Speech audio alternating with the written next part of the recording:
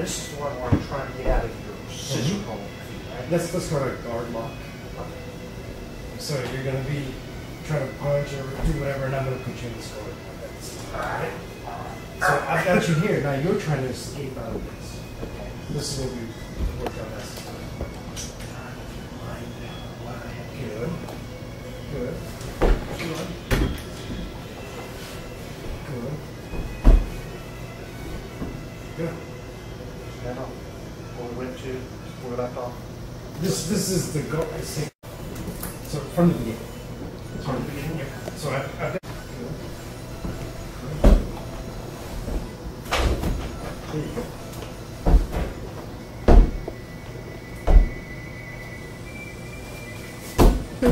Face.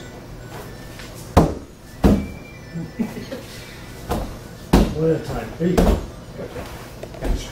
I can't come up to you and stop you in the middle of the process and do something else. Can I try one? Yeah, let's do it.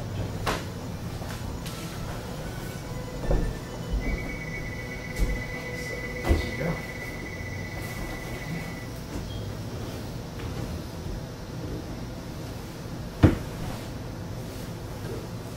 See right here? There you go. You can press down. Out.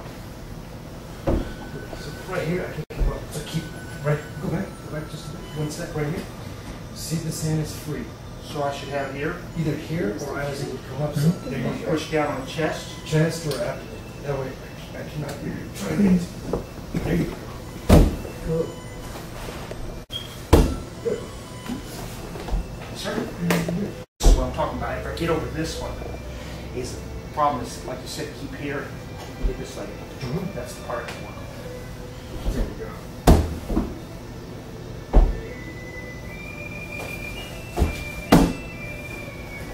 That's good. That's good. Mike, I want to add one piece. So Ron, would you mind doing the exact same thing as far as thinking guard? So Mike, look good. Everything's fine. When you press back, his ankle's open. When you go to press down and open here, okay, take the knee that's on his bum. Yeah. Okay. Lead with that first. Oh, come over this far side? It's a modification. Okay. So here. To get out, getting to the side. Or just to maintain control. Okay. The reason is if sometimes when you get out of the guard and he's opened up and I'm here and I try to pass, he may catch my other leg. Or he may stuff this leg. So I'm here and I'm trying to step out, he may stuff it. Or he may wrap into a single leg or to half guard. So now I'm stuck here. Yeah.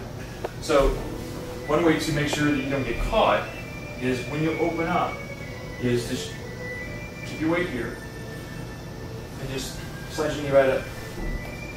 Just stick it. Okay. Use the other knee on. Other knee? One right on, just one right on his bum.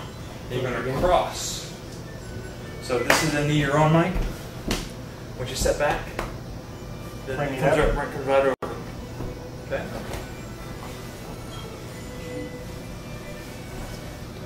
And it comes up over here. Right over. And put that knee right to the mat, and then follow your butt. Stay close to him. But now what do you do about your hands? So Because I don't want to put my weight fully on him, hurt his leg or something. you don't have to. So when you hear Mike, you just push the back of here. Okay. Okay. Leg here. So put the hand here. Onto. This one can go, still stay right on his hip. Just pick the knee right up.